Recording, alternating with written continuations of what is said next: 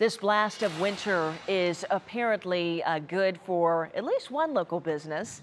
The Boston Mills Ski Resort is set to open tomorrow, and skiers and snowboarders alike can hit the slopes from 9 a.m. until 3 p.m.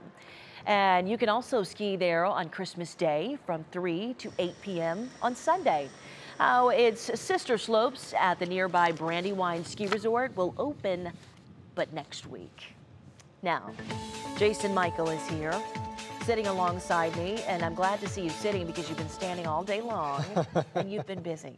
I have been busy. What's Betsy's been busy. Peyton's been busy. All meteorologists across the Buckeye State, the lower 48 have also been busy over the past couple days and also remain busy through the weekend as well. So we appreciate you and all the fellow news staff as well as we are getting ourselves through this. Are you still with me, Northeast Ohio?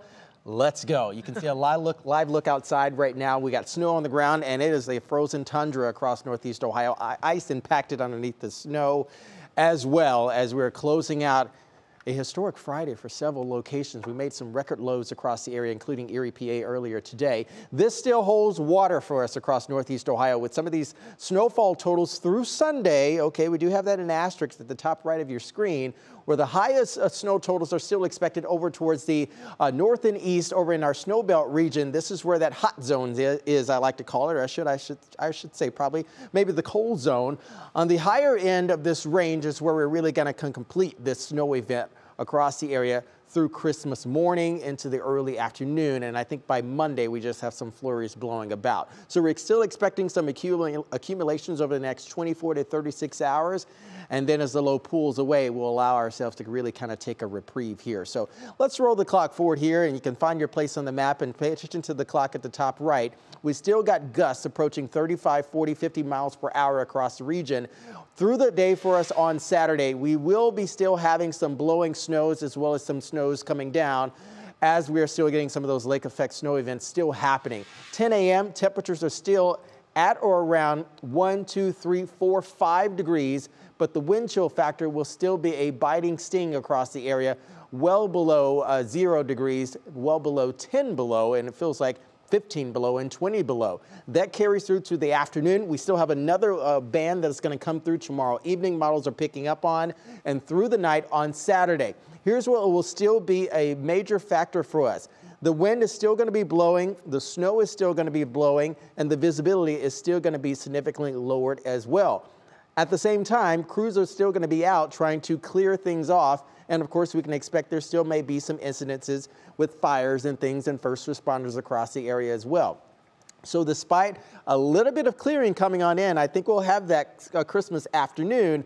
It's still not going to be the best conditions to get out and still be moving about across the area because, again, one of the major factors is it's still going to be very cold, dangerously cold.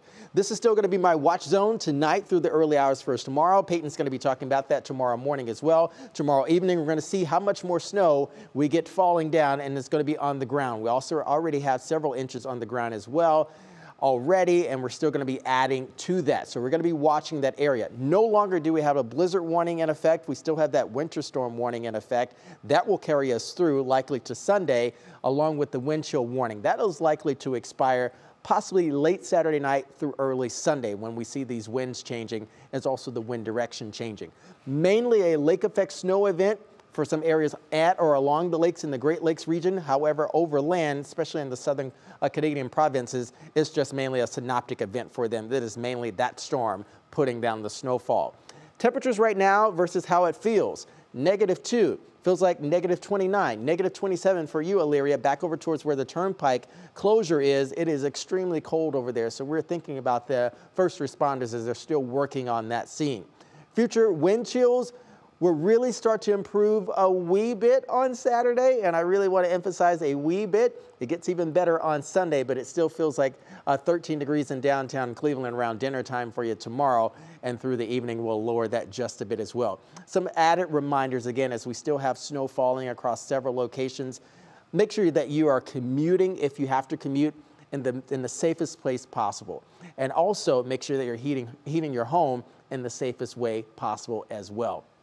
If you want to get out and start doing a little bit of shoveling, once this thing is all done with on Christmas morning, be mindful of these things right here: overexertion, frostbite, respiratory problems, heart problems, back strains, dehydration, you name it. It's still going to wear a lot on our bodies. Wind chills for tomorrow. You can see there around kickoff time for the Browns, it'll likely feel like -10 out there, but there is light at the end of the tunnel. Here's your 10-day outlook, okay? Notice temperatures climbing each and every day.